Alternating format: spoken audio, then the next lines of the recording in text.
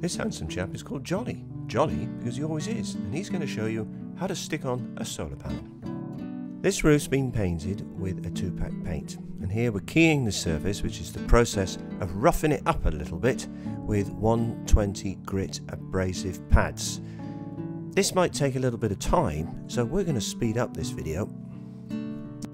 You should plan on taking about 5 minutes to key a roof this size, because it's important to get a really good physical bond with the adhesive.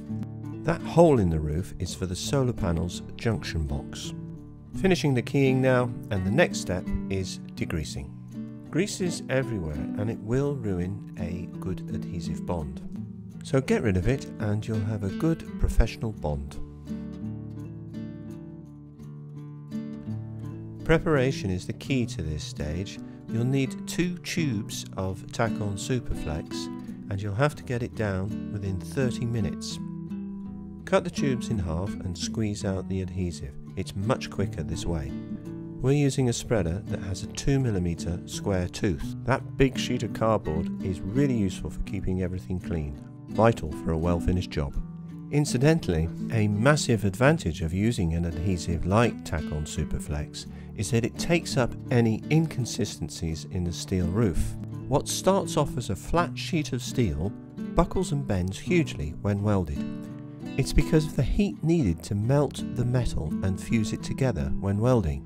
This is very apparent at a join between 2 sheets.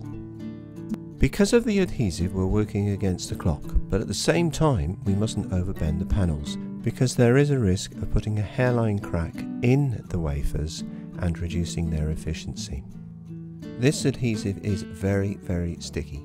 Wipe it off quickly from any unwanted places and remember to keep your hands clean. Another tip for a good looking end finish is to keep the panels all in line. On the white panel substrate is a black mark.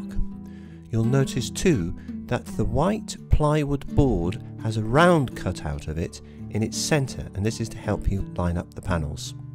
It's very important to position the weights evenly. The board spreads the load, but if too many weights are placed on one side first, the solar panel will slide and become misaligned.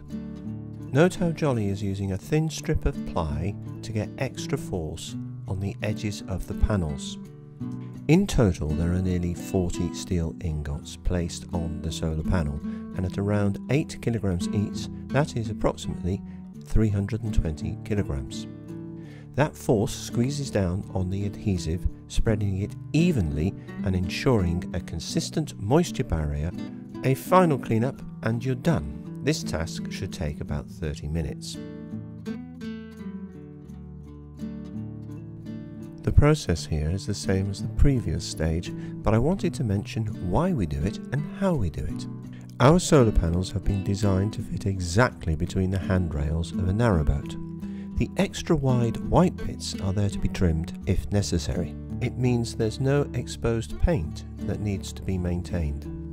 The infill panels go where the panels can't, for example around a centre line or chimney. We make the GRP panels ourselves. The visible part is gel coat. This will be the same colour as the narrowboat's paint, in this case RAL 7016. The solar panels are about 2.5mm thick. We make the infill panels the same. This means that any rainwater will flow freely along and off the roof, a good long-term maintenance strategy. You'll have noticed that these infill panels are shiny and can be slippery. At a later stage we use a product called Raptor to add a non-slip surface.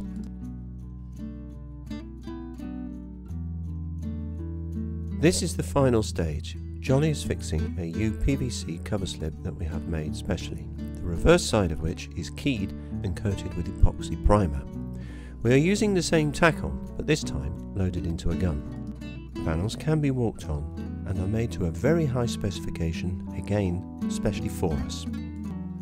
The dimply surface coat is ETFE, ethylene tetrafluoroethylene, and is sometimes referred to as Teflon film. We get the adhesive to stick to the Teflon around the edges by a process called solarization.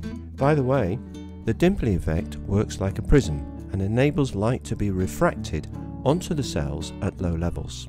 Jolly is finishing up by cleaning any excess tack on with Bico All Clean. Allow 5 minutes to fit one cover strip. Nice work, Jolly.